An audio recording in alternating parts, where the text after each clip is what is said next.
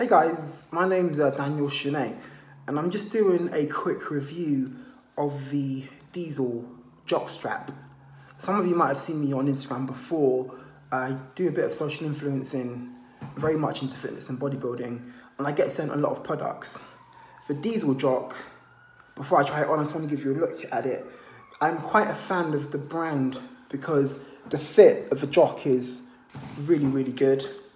It definitely lasts a couple of washes, which is really important as well.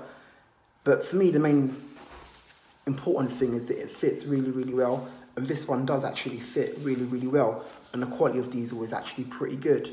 I think everyone likes to feel sexy in a jock, especially in the gay culture. It's one of the most popular items you see people wearing a lot. So I think it's really important to pick a very good one.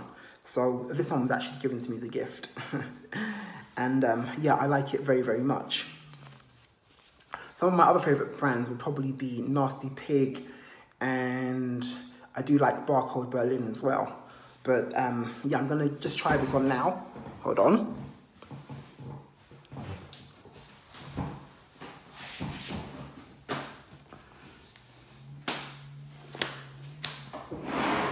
As you can see, the fit on the waist is really good.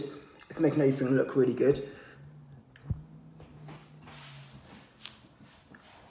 Even from the side, you can see that's a really good fit.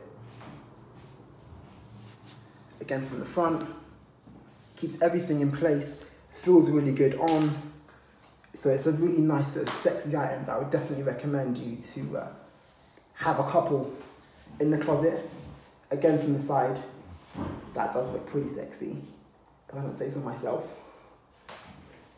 And yeah, so I'll be reviewing a couple of brands. Drop me a comment, nice to meet you, and hopefully I'll be doing a couple more reviews of some other sexy stuff that you can recommend for your boyfriend, girlfriend, yeah.